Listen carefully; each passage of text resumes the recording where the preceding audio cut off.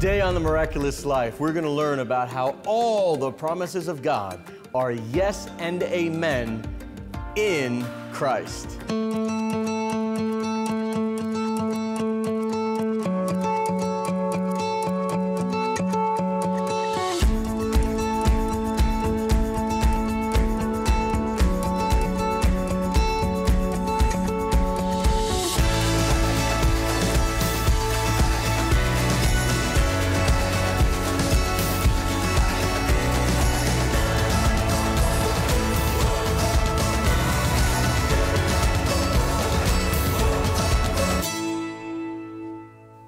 Welcome to The Miraculous Life. I'm Steve Hannett, and I am so excited for you to be able to join us today. I encourage you, grab your Bible, get your coffee, get someplace comfortable, and let's open up the Word of God together.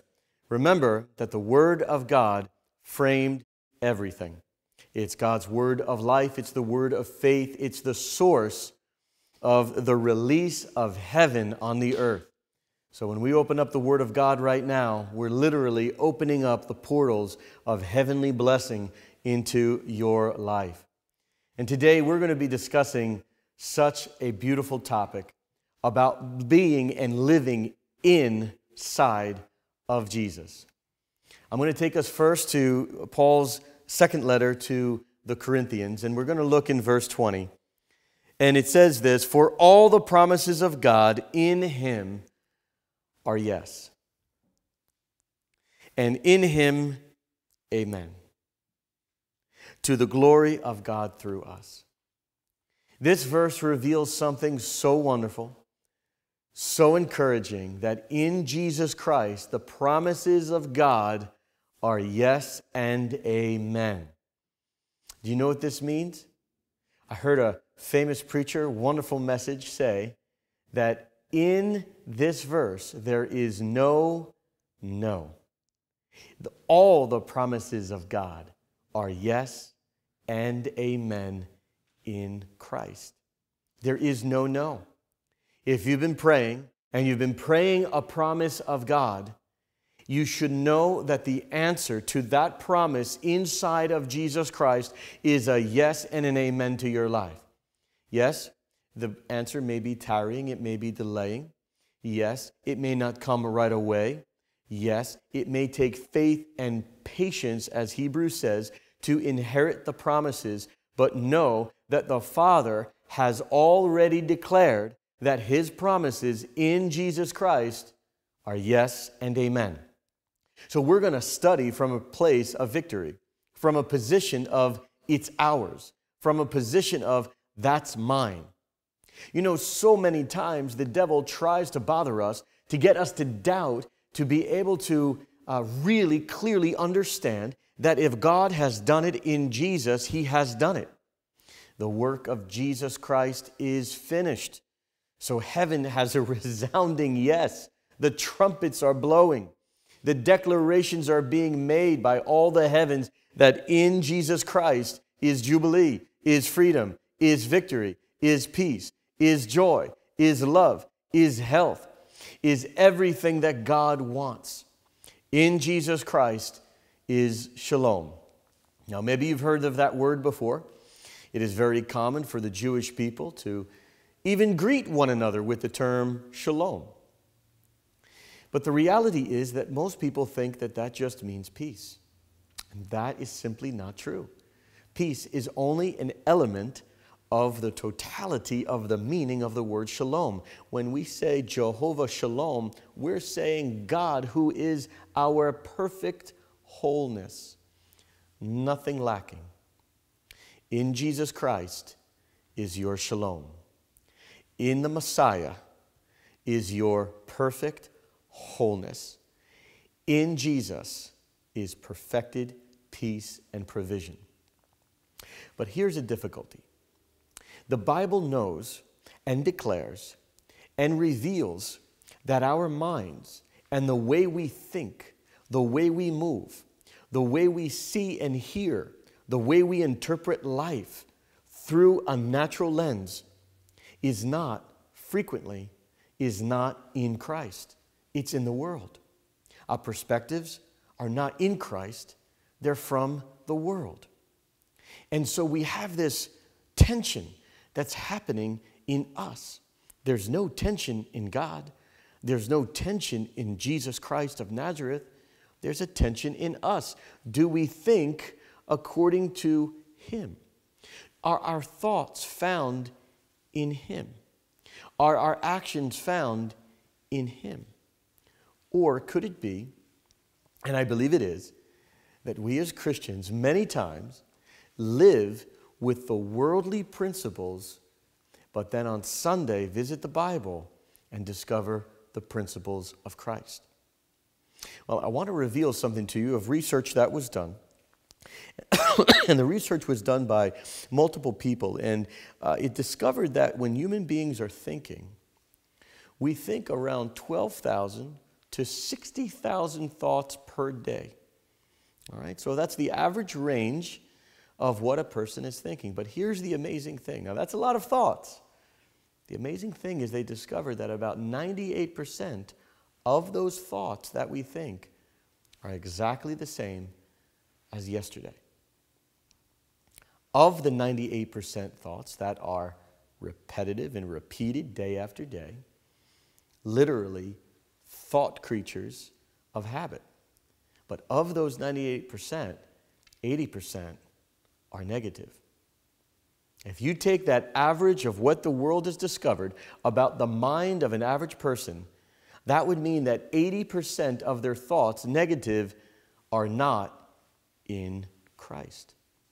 That would mean that we're living functionally, experientially, though we may be spiritually seated with Christ in heavenly places as believers, though we may be sanctified and sealed inside spiritually with Christ, our minds are not operating according to Christ.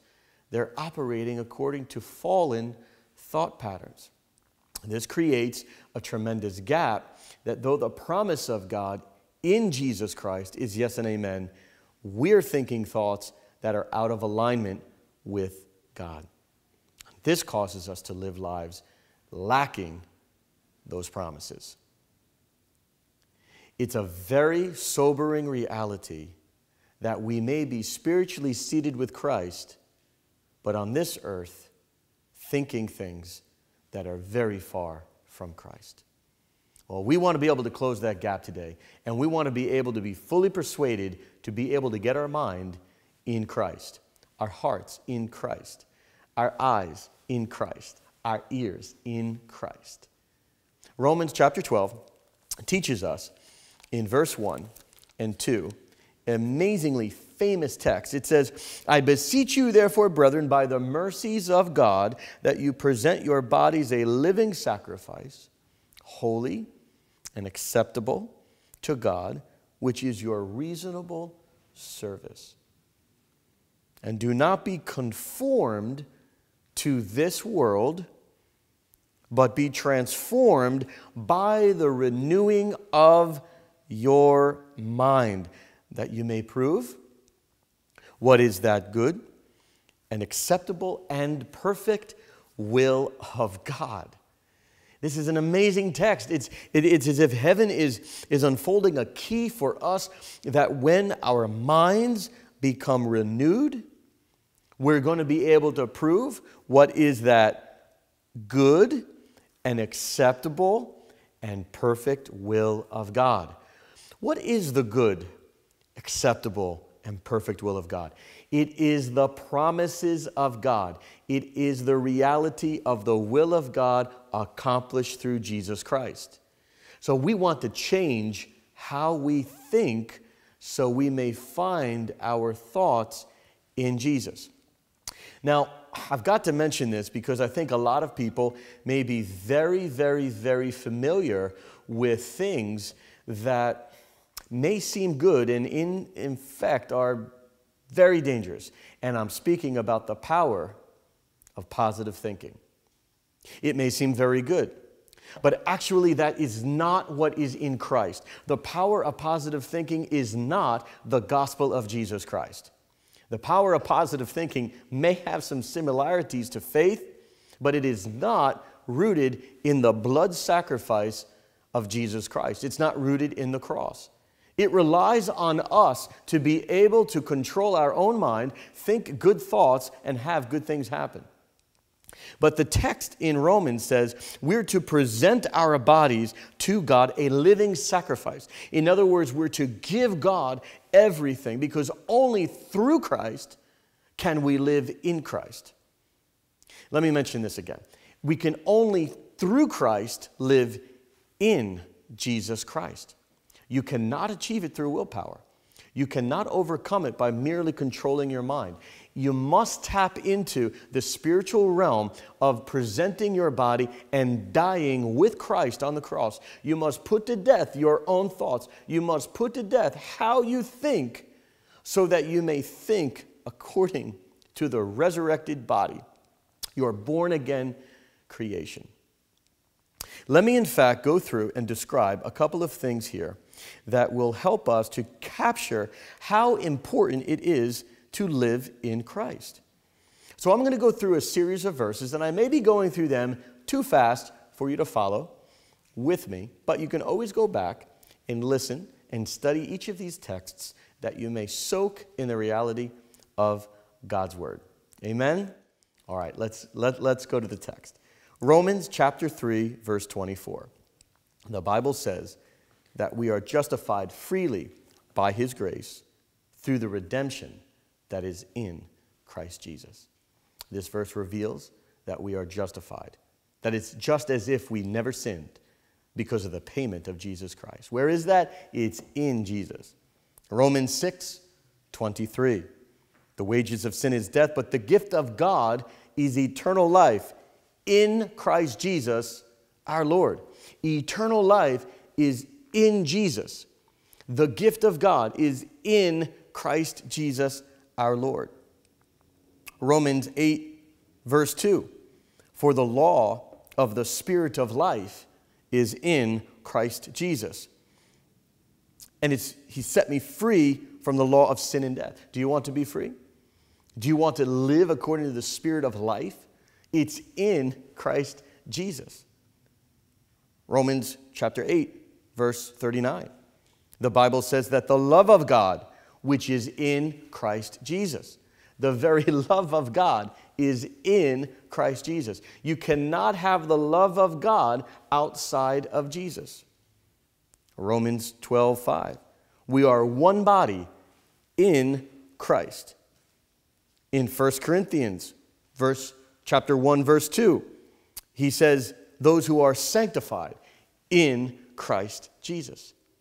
You see, I'm going to continue to go through a few verses, but you're going to see repeatedly that we are in Christ, and all the promises of God are in Christ.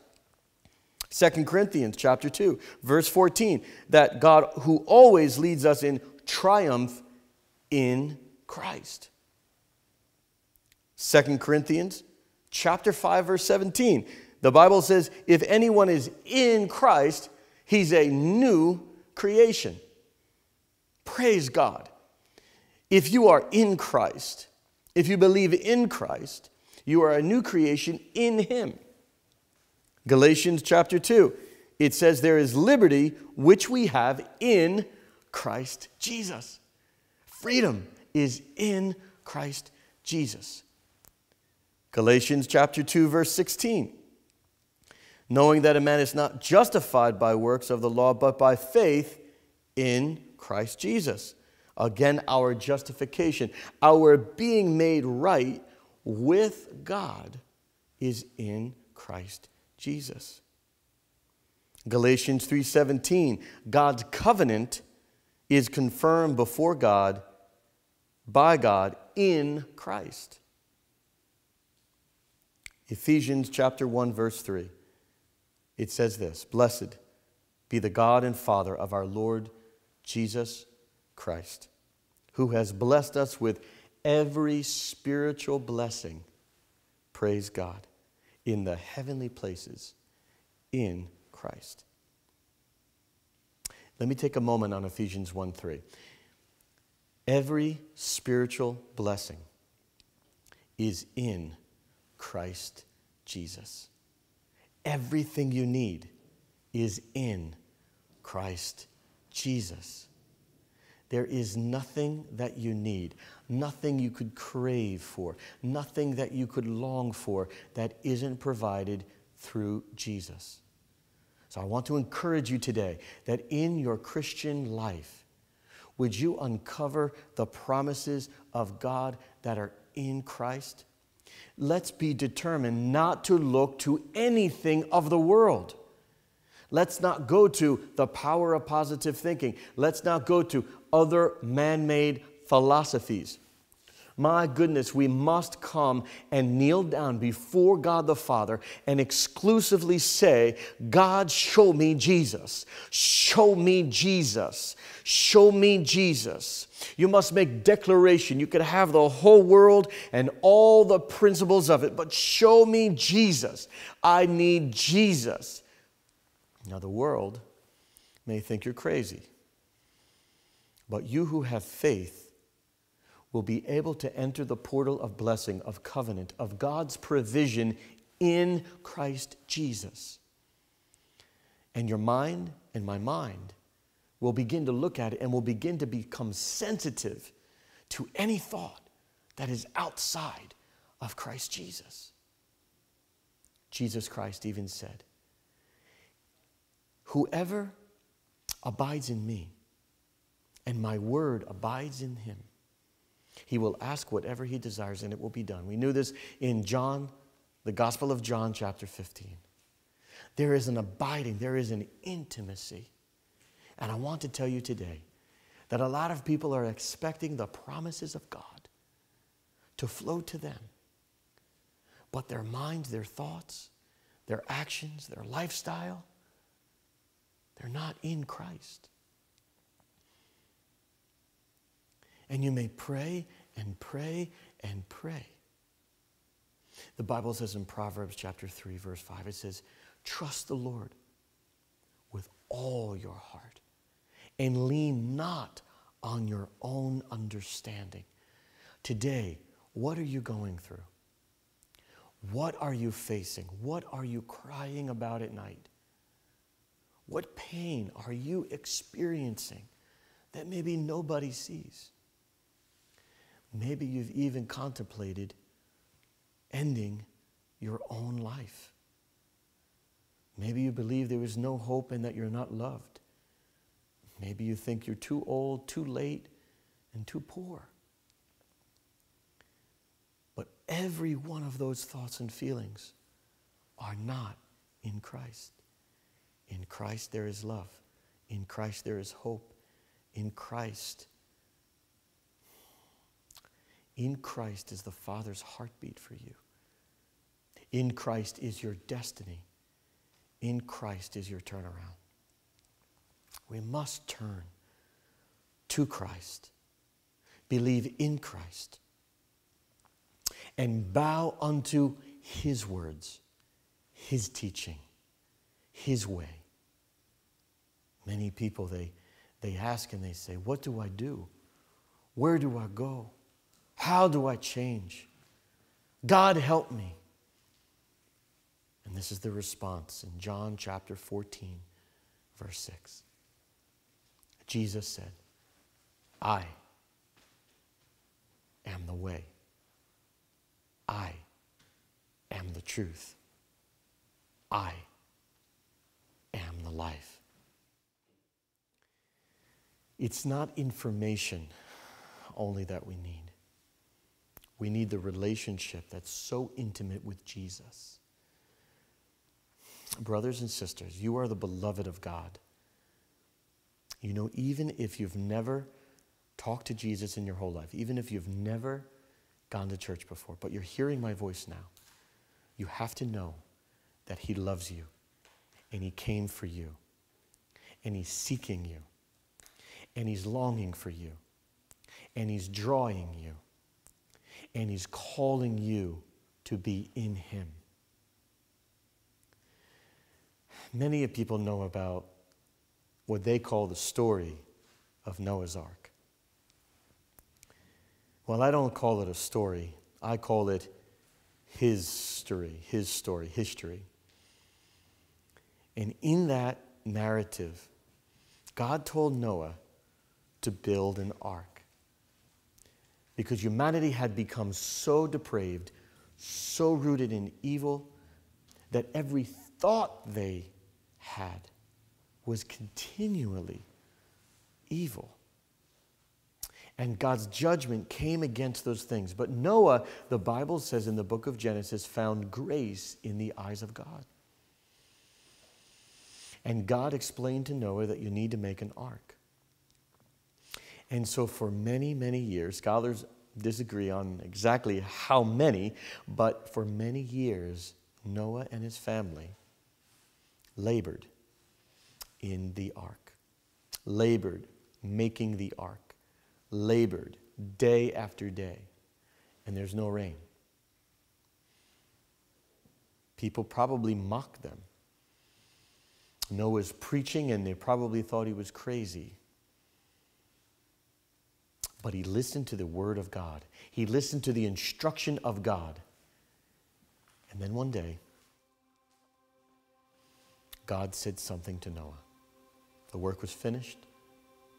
The rain was about to come. The judgment was about to come. The horrendous, horrible judgment against all of the sin on the earth. It was imminent. It was about to happen, but they never knew it. They just went about doing their own lives. But when God called Noah, when it was time for Noah to be able to enter the ark, the Word of God says that God, the Lord God, said to Noah, "Come in. Come in." God didn't tell Noah and his family, "Go in." God told Noah, "Come in." It means that God was telling Noah, you need to come where I am. Come inside my grace. Come inside my provision. Come inside of what I've prepared. Noah and his family heeded the voice of God. And the Bible says that the rains came. For 40 days and 40 nights, it rained. I can imagine the people banging on the outside of the ark. I can imagine them scraping at the wood, pleading to be able to come in, but at that time it was too late. There was a season by which they were able to come, but they were not able to come after the hour, after the judgment had come. They could not get in. Only Noah and his family were inside the provision of God. I want to tell you today that outside the provision of God is pain. Outside the provision of God is horrible, horrendous darkness and torment. And God is calling you to come into the ark. Only this time it's not made of wood. This time it's the Son of Almighty God. His name is Jesus, and He's the Messiah. This is the hour that judgment is imminent against sin. And God is calling for each of us to come out of darkness and to come into the provision. And you heard, praise God, you heard what God said, come in. Why? Because every spiritual blessing is in Christ Jesus. And all the promises of God are yes and amen in Christ. Will you make the shift today? Here's what you need to do. You need to call on that God who sent Jesus. And you need to tell Him that you need His help. You need to humble yourself under His mighty hand, and you can cry out to Him and say, Lord, I know that I am a sinner. I know that I have fallen short. I want to come into you. God has made the way. The body and blood of Jesus were opened up. The body and blood of Jesus were completely torn. His whole body was torn. And the Bible says, come into Him. And you do it through faith. That on that cross, the sacrifice of Jesus, the blood spilt on that tree, 2 pieces of wood. God made the way for you to come. Believe in Jesus. Believe he's the Son of God. Believe that he died for you. And your faith will usher you in to glory and to peace and to his love and to shalom, perfect wholeness. Brothers and sisters, our ministry, along with many other ministries on the earth, are seeing the shalom come to many people. Do it today. Call on him. Call on him right now. I ask this in Jesus' name, that you'd be blessed in his mighty power. May God bless you.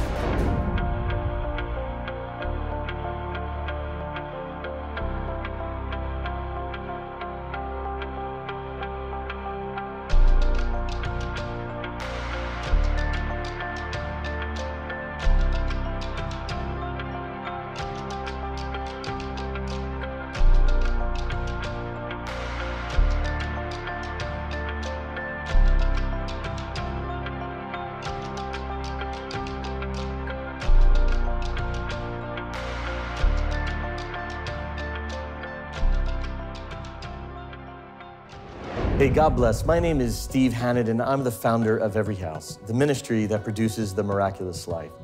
I'd like today to talk with you about prayerfully becoming a financial partner with our ministry to get the word of God out to the nations.